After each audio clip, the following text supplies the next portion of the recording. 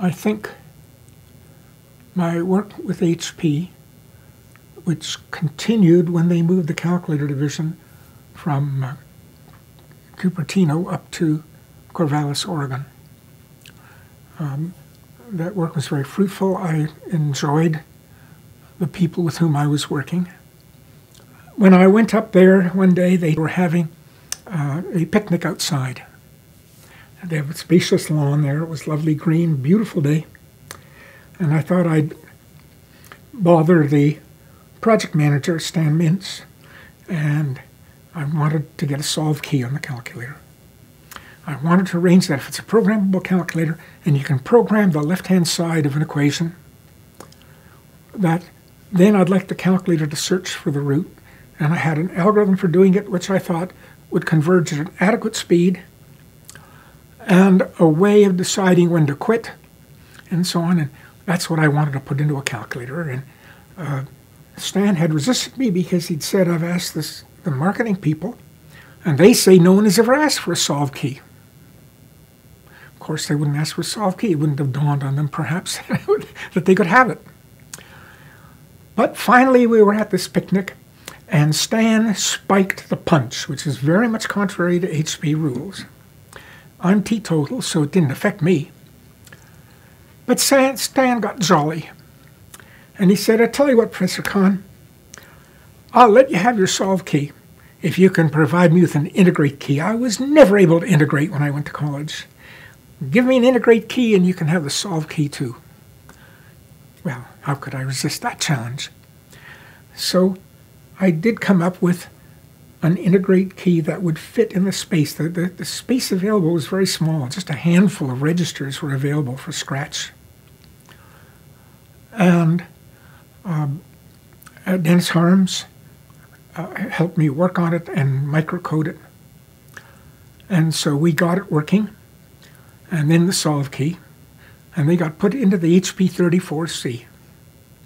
And I have one, but its battery is dead, so I'm not going to bring it out.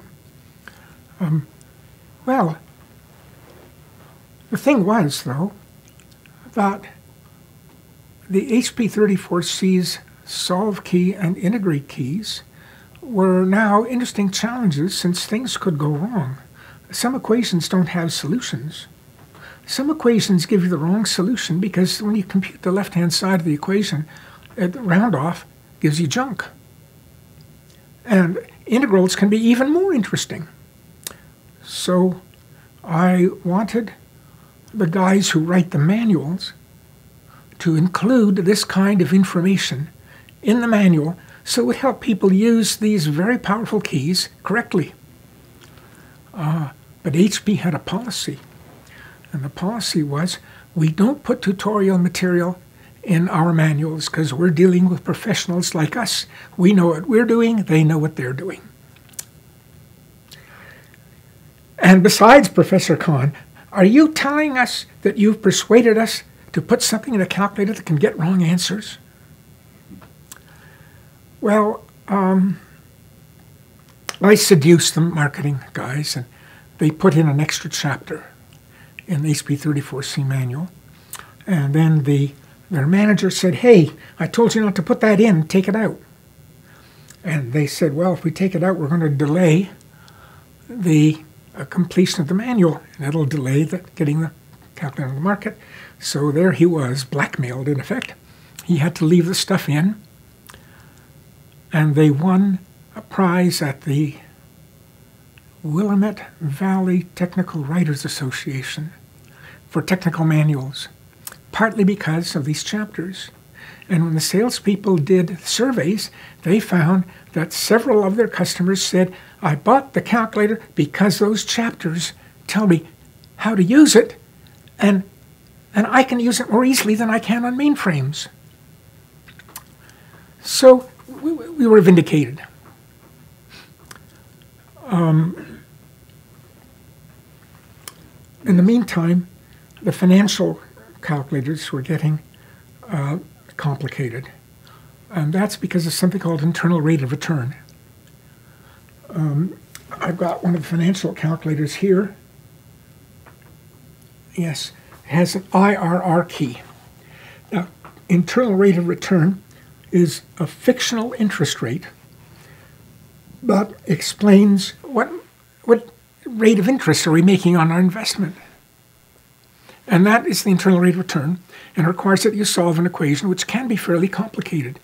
In fact, under some circumstances, you could have a polynomial of degree in the tens of thousands to solve.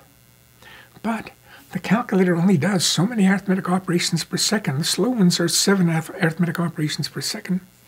And you'd really like to get the answer in 20 or 30 seconds because most people won't wait any longer. That was a challenge. And I found a way to do it. Now we had a calculator, financial calculator. Not only was it accurate, the error is confined to 1 unit and the last digit displayed. Not only is it accurate, but it solves the internal rate of return problem. And it solves these problems, including some for mortgages and various kinds of investments, discounts. It solves them accurately and quickly, whereas on the then competing Texas Instruments business analyst, you could put in the data, and the calculator was supposed to solve the problem, but it would go catatonic. Or it would run, never stop. Or it would give you a junk answer. That wouldn't happen on my program. Yes. And as I recall, I thought I'd proved it. So we really had a superior beast. Well, the success of that calculator made my next demand sound more credible. I wanted a calculator that had not just the solve and integrate keys. I wanted to have complex variables and small matrices so that it would have everything for sophomore engineering students except divs, grads, and curls. Divs, grads, and curls require a larger display. And I got them to build it. And that was this one here. That's the 15C. It really is my favorite. Now, in order to get them to build it, I had to make an estimate of the market. So what I did was go to our library here, and I looked up all the colleges I could think of that had engineering schools.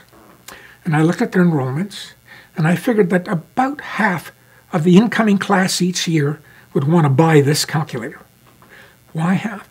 Because when I used the HP34C, the one with just solve and integrate, I would plant myself in the library, or I would plant myself out in Sproul Plaza at a table, and I would pretend to be working with this calculator. Students would come up and ask what I was doing, and if they're engineering students, they'd say, "Oh, and what does that do?" And I'd show them. And half of them would go to the student bookstore just on the other side of the plaza and buy one with their own money. Yes. Not waiting for a doting aunt or something like that to buy one for them. So I figured half the students are going to buy one.